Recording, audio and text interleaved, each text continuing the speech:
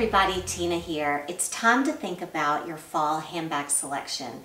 So I realized about 10 years ago I was never going to be one of those people that changed out her handbags according to what I was wearing. I just was like, who has the time? So I decided that what I wanted to do was invest in a really strong, good handbag classic that I would love for 8 to 10 years. And so I would, pay more up front, but I would drive down that cost per wear by how many years I would use it. So that bag for me became the Ricky, the Ralph Lauren Ricky.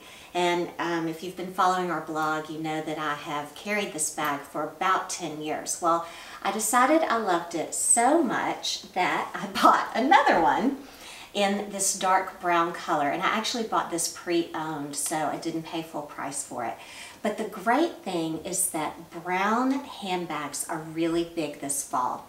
So I want to talk to you about why you would choose a brown handbag over a black handbag, and this is the perfect season to do it. So why brown instead of black? Brown looks better with almost anything you put next to it than black does. And the reason is black can be really harsh, and especially against primary colors. Brown is a little softer and I think frankly a little bit more sophisticated. So I have this, like I said, this great Ralph Lauren Ricky.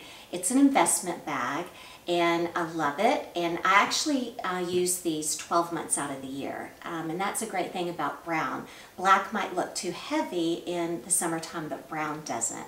We have a lot of great examples of brown handbags that you can buy this fall at all different price points, and if you'd like to see more, check out yourstylevault.com.